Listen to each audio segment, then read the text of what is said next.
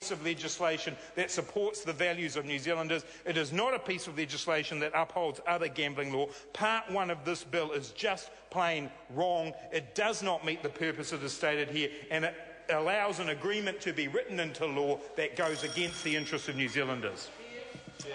Materia Toure.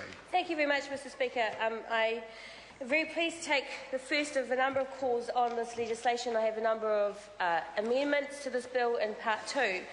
But here in Part 1, I'm particularly concerned around the purpose clause and the apparent overarching purpose of this legislation, which is to provide economic benefits to New Zealanders. We have had a very close look at the economic benefits from the papers that have been provided to us. And, sir, I can tell you now that I don't know whether Mr Key and Mr Joyce deliberately misinformed the House over the number of jobs that would be created, but they certainly did misinform the House. There is no paper that is available to anyone but them, perhaps they're still keeping that one secret, that describes the number of jobs as they have said. So they've claimed 800 jobs as a result of the final convention centre. They've claimed 1,000 jobs that will be created as part of the construction, and this is supposedly part of the great economic benefit to New Zealanders from this deal. Well, let's just have a look at the information that's been provided. They first relied on the Howarth report. There's nothing in the Howarth report that describes those numbers of jobs. They relied on the Quartermentha report. They relied on the Quartermentha, my apologies to my colleague. They relied on the Quartermentha report, which was produced earlier this year. That report does say that it's looked at the economic benefits. It does not describe 800 jobs in the convention centre or 1,000 jobs in the construction phase. And that's right, Mr Mallard, and it says the financial analysis of both the NZICC and the regulatory concessions are based on an Excel model from April 2013 prepared by Sky City. So the Quartermentha report is based entirely on the information from the one organisation that's about to get millions, hundreds of millions of dollars of benefit from this deal. Still, that report does not talk about 800 jobs in the convention centre or 1,000 on construction.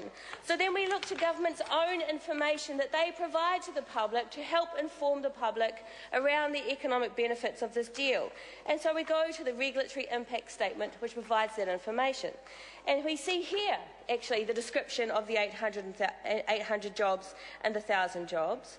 It says here in para 9 of the regulatory impact statement that around 800 people will be employed by the convention centre, with up to 1,000 workers employed in the construction phase. And then there's a little note, footnote 8, on the regulatory impact statement.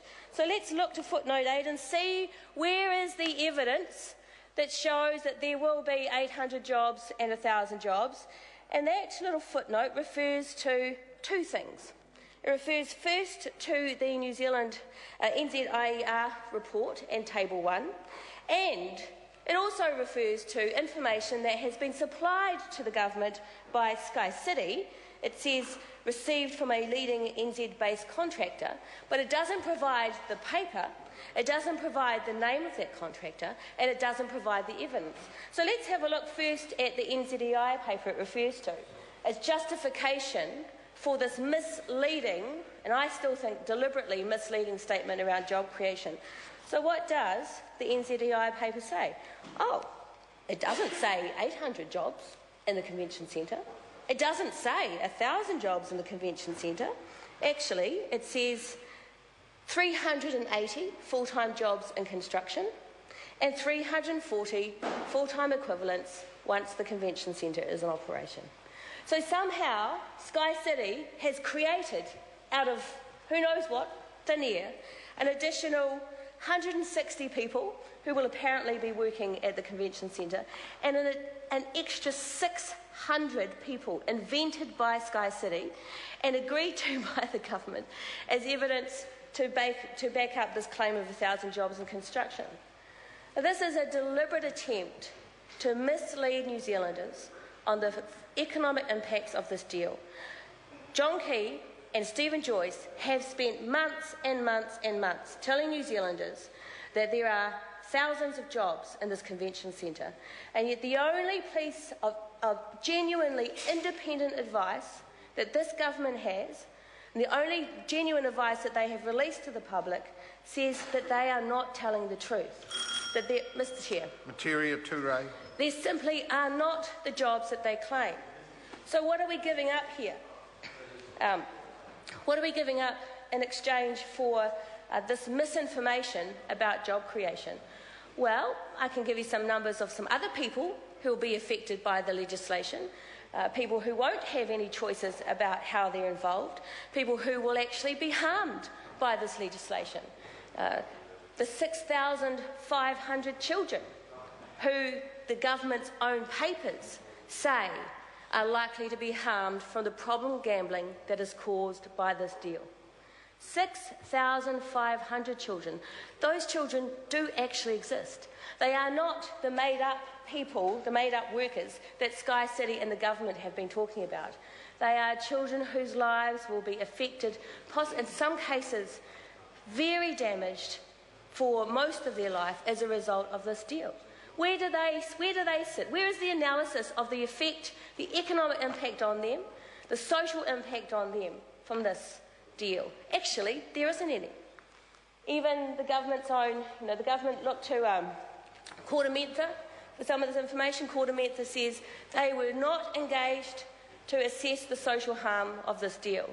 The minister himself has said that he sought no advice on the economic harm that could be caused from this deal. Now, I don't know whether he's telling the truth, frankly, because there have been so many mistruths told around this deal. Maybe he did seek the advice and is not prepared to release it. Maybe he didn't seek the advice because he doesn't want to know. Because all he has been prepared to talk about is the mistruths around the job creation and not the reality for the 6,500 children who his own advisors have said will be affected by this legislation. Where is their voice here? Is it only the opposition who cares about 6,500 New Zealand children who could be affected by this bill?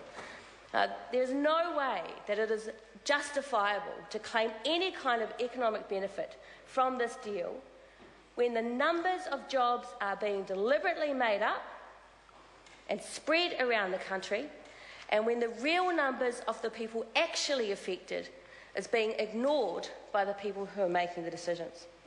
Mr. Speaker, there is a whole range of economic advice that comes from this legislation and out of the papers that have been released. And all of it flies in the face of the statements made by the government. And even if we just want to look at comparisons, we have comparisons, for example, with convention centres overseas. The 3,500 capacity convention centre in Sydney, it only employs 200 full-time equivalents, not the 800 that Stephen Joyce and John Key are claiming. Melbourne's 5,000 capacity convention centre employs just 133 people full-time, 270 casual workers and 130 full-timers. And yet Stephen Joyce somehow thinks that a smaller centre here in New Zealand is going to employ 800 people because he's actually interested in the deal being done, not in the reality for New Zealanders and for Aucklanders. He's not prepared to tell the whole story to the country around the genuine economic impacts and the genuine economic harm. And why does he mistrust New Zealanders so much? Why does he believe that New Zealanders are too stupid to identify these failings, these mistruths in what he has said? Why will he not tell the truth? If it's such a good deal, why keep information secret? Why not tell New Zealanders the truth about the jobs?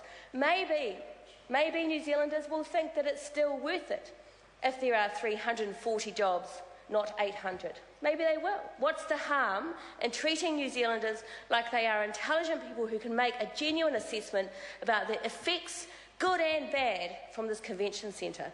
Why put all this spin and mistruth over it? It's because there is an inherent mistrust by this government of New Zealanders and New Zealanders' ability to assess the information and to make an intelligent decision about what they think is necessary. We don't want a government that does that. We don't want a government that treats New Zealanders in such a shabby way. We don't want a government that is going to put 6,500 children at risk for, at best, 18 new jobs in the New Zealand economy. Because that is what the research actually says. That is what the table that the government has referred to actually says. There will be 18 new jobs in the New Zealand economy as a result of this dirty deal. Jonathan Young. Mr. Speaker, I do find